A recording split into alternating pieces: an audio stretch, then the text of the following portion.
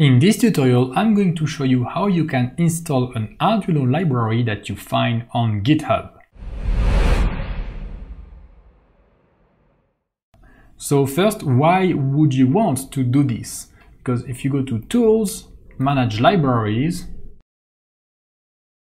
well, here you can already find a big list of libraries, okay? The library we are going to test for this example is the IR Remote library. Okay, I have included here, that one. So actually, for example, if we want to install this library, we can install it from the library manager. But then two things here. Maybe the version you want to install is not available here on the library manager, or you just want to install the latest version which doesn't have a tag number yet, okay? So you can have the latest functionalities that are available. So in that case, you want to get the code from GitHub and then install the library yourself. Or maybe you just don't find the library here, okay? If you don't find the library, well, you will have to install it manually. So what you can do if you want to find that library, well, you just type the name and plus GitHub and you will usually find it quite easily. Okay, so once you have found it, so this is the page with the code and everything, you have the instructions of how to use it.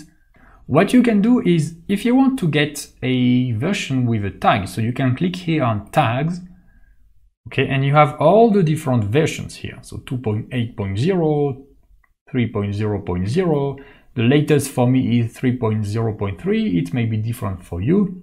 What you can do is click on the zip here, and that's going to download the library comprised with a zip format, okay? So that is how you can download it. And if you want to get the latest code, okay, you can do this code and then download zip. So this is going to download the latest with the latest commit here. So as you can see, for me, the latest commit is 23 hours ago. So I can get the latest code. So this may be not stable, okay, but this, if this is what you want, then so you just save the file here, okay. And now that you have downloaded the library, so you will see here, so you will get Arduino IR Remote dash, for example, the version or dash master or whatever as a .zip, okay? What you can do is you can open here the location of your Arduino sketches and libraries. If you don't know, you go to File, Preferences, and you can see this is the path that you need to go to.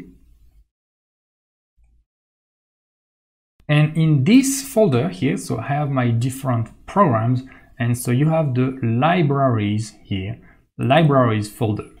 In this you have a readme.txt, and you may also have other folders corresponding to other libraries that you already installed. So what you can do, so I'm going to right click here, and I'm going to use 7-zip here to extract here. So just use any tool you want to extract the folder. And then I'm just going to move it or just copy and paste here in the libraries folder. All right, so now it's here.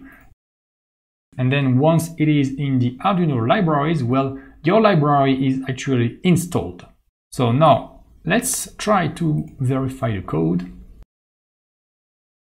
And you can see down compiling, okay, because the code here, the library was found, so the IR Remote library was found here in the Arduino libraries folder. And well, you have just installed a library from GitHub. If you liked this video, subscribe to get more tutorials like this in the future. Also, check out my online courses so you can learn Arduino step by step in an efficient way by practicing and directly going to the point. Links in the description. Alright, thank you for watching, see you in the next tutorial or in one of my courses.